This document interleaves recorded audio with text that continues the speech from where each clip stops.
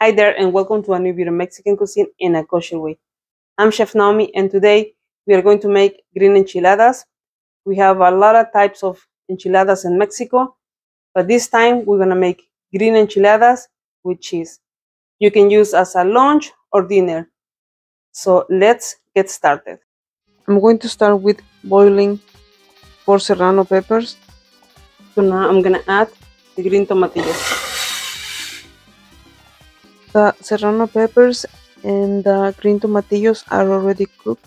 I'm gonna transfer them to my blender.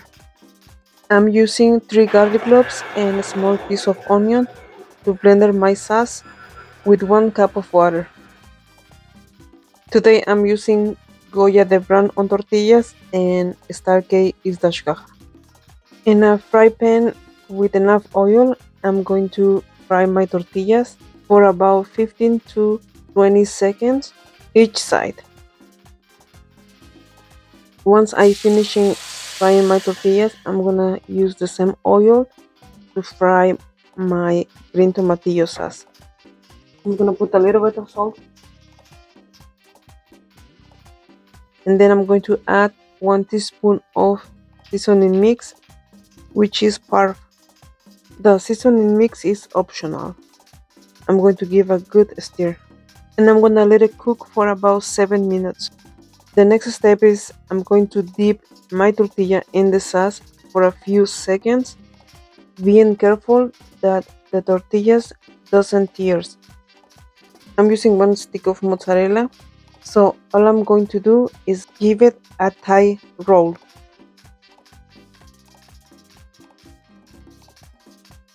For the cheese to be melted, I place my enchiladas in a fry pan. You can use the microwave or the oven, whichever method you think is easier for you to do it. I'm adding more sauce. I'm going to cover them and let them cook in a slow flame for about 7 to 10 minutes.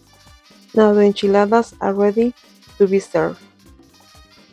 To garnish my enchiladas, I use lettuce, sour cream, Parmesan cheese, some slices of avocado, tomato, and white onions.